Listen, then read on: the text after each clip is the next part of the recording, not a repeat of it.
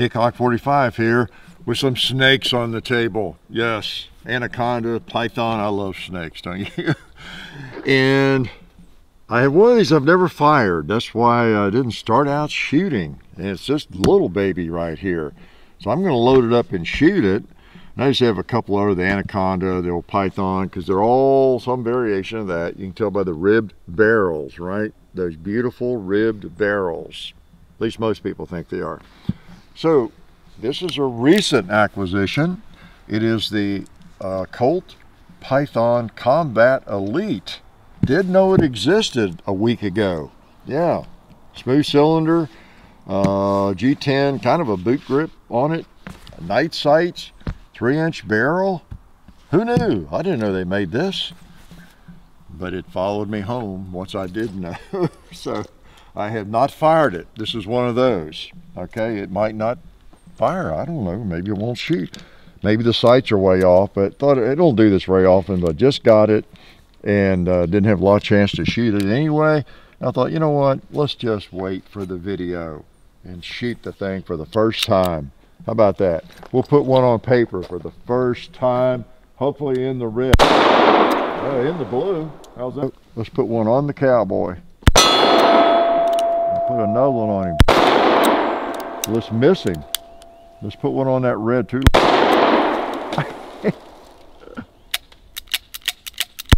Boom. I missed a chamber there. Let me get my act together here. So yeah, I never did fire it, and yeah, I'm going to fire it some more. It's a Combat Elite model. I don't know, it just really appealed to me.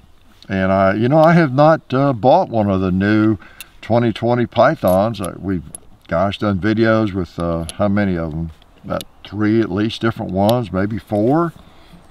And I've liked them, but just not enough to lay the money down.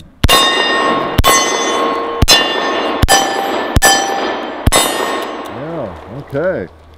Those are some of my hand loads, little smoky hand loads. Well, feels pretty good. Pretty good.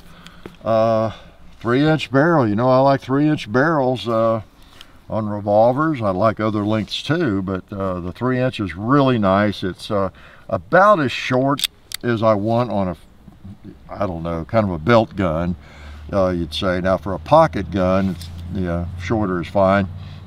But 3 inches, just a nice length. Okay, so is 4, so is 5, so is 6, so is 8. So you can see the lineage, you know, the old Colts and the long barrel. This is an 8-inch anaconda. It's not a python, but you know, they're basically the same thing. Python on steroids, right? And this is the old 1981 python. So blue, different look, plus it's a vintage and not the new 2020. So I just brought those out there for comparison on size, get an idea what it looked like there, really. And can I shoot it again? So this is, it's nothing too, I'm not gonna like take a 40-minute video here. It's dangerous when I say that, isn't it? But I want to make you aware of it. This is one I just, it's an impulse buy. I shoot some Magnums again. It's an impulse buy. Okay, I have to confess, and I don't know, I've had in the back of my mind, maybe I need a 2020 Python. I like them a lot, and you know, some people ask, why don't you have one, you know, and all that kind of thing. And we had that little issue with the screw on that first video we did with one, but that was just a little tweak apparently Colt needed to make, and I've not heard much about that being a problem. So I'm not afraid of them, or I wouldn't have bought the anaconda. Just this is nifty. I don't know how practical it is. I might prefer my, I don't know, my 3-inch Smith, my Model 65 when it comes right down to it. But I don't know, it's just, there's something about that thing. And I'll tell you something else, if you'll let me. I've never been that fond of unfluted cylinders on revolvers. Some people really like it, and sometimes it's a really premium revolver that has an unfluted cylinder, some special model, whether it's Smith or Colt or whoever. And I've just never been crazy about them. But on this, for some reason, it's okay. You know, it'd be fine either way. But there's some revolvers I just don't want, especially single action. All right, Let's cock it and kill a buffalo with these Magnums. Get my ears in tight. Boom. Boom. Boom. Well, let's see. Have I tested the sights? Not really. Well, let me wing a couple over there towards the gong. The sights could be off. I just don't know. Obviously, I don't know.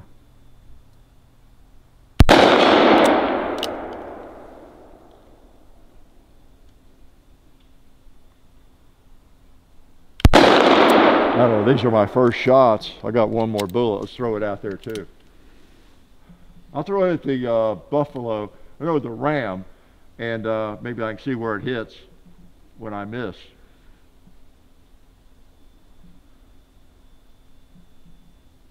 I think it went loaded. One thing about it, it's kind of chunky, not light, no doubt about it. It's 2.5 pounds, and which puts it as heavier, I don't know, like 20% heavier or 15% heavier than the Smith & Wesson 3-inch Model 65, I think. So it's a little heavier than that. And yeah, as usual, bad and it's good. It helps you absorb recoil a little bit more. And I could tell that shooting these Magnums, because typically in a 3-inch gun, boy, you know, you've cut loose a Magnum round, you know, when you do that. Not that they hurt you necessarily, you've got decent grips, but I can just feel this one absorbing a little more of the recoil with these pretty warm rounds over my Smith. And let's see if it's worthy of pot smoking. Wow, smoked that one, didn't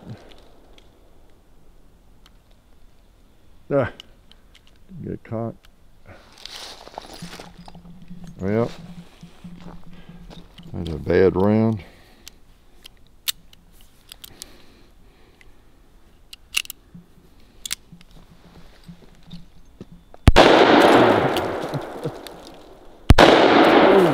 I'm getting these little breaking in here. You can cock it with authority. Am I empty? No, I'm not. I got to figure out that sight. I think maybe I'm going low. I'm going to shoot that 3-inch Python. It's not exactly an exotic firearm. They've been making it in 3-inch. Did they make it in 2.5? I don't know. I forget. For a while. And this one is no different in size, I guess. It's just the differences. The three main differences are the night sight, the unfluted cylinder, and then the grips where they're flush there. All right, cock this thing. I'm going to decide whether I'm holding high or low here. I'm going to hold right in the middle of that stop sign, pretty much. Oh yeah, it's putting a little bit low. I was going to bring a screwdriver out, so I need to raise the rear sight a little bit. Okay, now let's see if we can hit one of those arms. Now that I know where to hold. Yeah, okay. Maybe I can hit the gong now that I know where to hold. I'll hold on the top of him.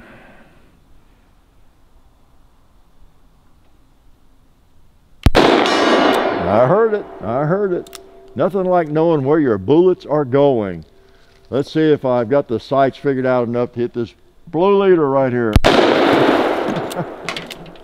Oh boy. Okay, cowboy. I'm going to hold a little high. I'm going to put it up near his nose if I can.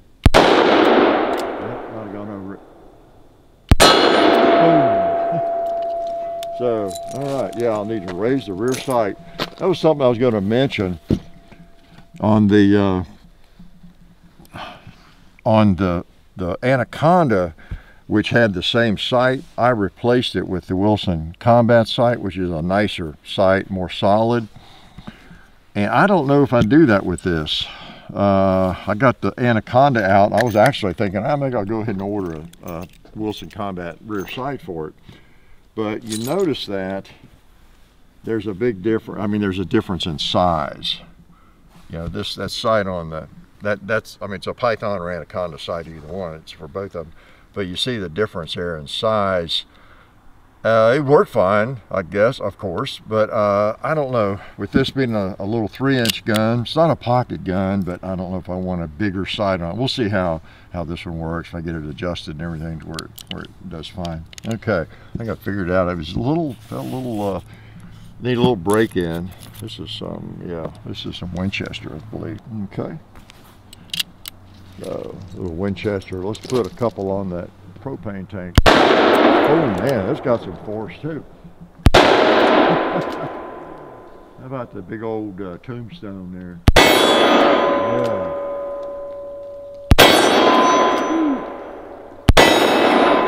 Feels pretty good. Yeah. Click. Click. I like, the one thing I've liked about all the pythons, well, the anacondas the same way, is the trigger breaks further forward than some revolvers, which I like. I don't like as much because of my large hand, but you got it cocked or whatever, double action, and it doesn't break till you get all the way back here against the back of the trigger guard. One cool thing about the pythons I noticed right away was on the very first one, when you double action, man, it breaks. Actually, it's pretty far back, but it's not nearly as far back as some revolvers. I just like that. So, pretty cool. So anyway, and this thing reached MSRP is like $14.99, not cheap. I'll shoot a couple specials, see if it'll fire specials. I think I already did fire some specials, but fire some more. How's that? Get you out of here. Yeah, I wanted you to be with me on my first experience with it. Here we go. Nothing like a revolver, right? How about you, Buffalo, again? Yeah. See if I can hold up enough to put one of these on the gong.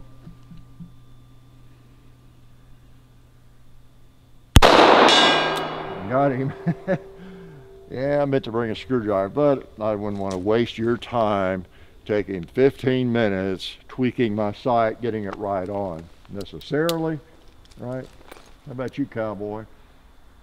How about you, 2-liter?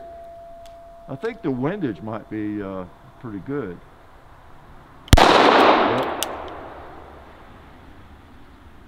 I had a bad let off on that first one. What else needs to be shot? How about that bowling pin right there? Do I have another round? Yeah, I do. Okay. All right. Yep, I think it needs a little break in, but I think I'll like it. Pretty cool. Again, I'll shoot 6 more and I'll let you go. Okay. I'm just going to pop 6 out here. What else about it? I think, yeah, it's not a lot different. It's a 3-inch python, 2020 python, a new python. And again, just those 3 main differences. And, you know, so let's just shoot something here. Yep. Combat ready, I'll have to say. The Colt Python Combat Elite. You might have not been aware of it either. Although, just because I'm not aware of something doesn't mean you're not aware of it. Because I'm pretty clueless sometimes. I don't keep up like I should with new models and all that sort of thing. And of course, I didn't go into all the details of the 2020 Python. We've got several videos on that, and so do a lot of people. But so it's got all those characteristics, the different action and everything, and just those 3 main differences on the Elite model. So, is it elite? Well, I don't know. I think it's kind of elite and kind of interesting. I'll raise that sight a few notches and shoot it some more, and you know, I might even get some different grips eventually. Those are fine, the size and everything fit my hand just fine. I don't mind not having a place for my little finger. You know, I'm used to small firearms. I would rather them have a little more friction. They're smooth. That might be nice. But yeah, so far, pretty cool little piece of hardware, and it's a little chunk, 2.5 pounds. Yeah, life is good. Oh yeah, that's better. This is a great gun for defense. Oh, hey, didn't see you guys there. While I've got you here, I want to remind you of our friends over at Talon Grips and Ballistol. Talon Grips makes grips, can you believe it, for all different types of firearms. You can get rough texture or more of a rubberized texture. It just sticks right on there. You know, really affordable, really cool option to improve the grip for your handguns or rifles. So please check them out at talongungrips.com. You'll be glad you did. And also Ballistol. Dad has been using Ballistol for many years. It's a cleaner and a lubricant, and it's non-toxic. It works really great, and we're happy to have them on board since it's been a part of our shooting endeavor for a very long time. So go to ballistol.com, talongungrips.com, and also while you're out there, I'm juggling all these things here. Also, while you're on the internet, please do check out our other social media like Hickok45 on Facebook. There's also Hickok45 on Twitter, The Real Hickok45 on Instagram. There's a John_Hickok45 on Instagram where I do some things. There's Hickok45.com. You can find us also on Gunstreamer. So check out all that stuff and then watch more videos.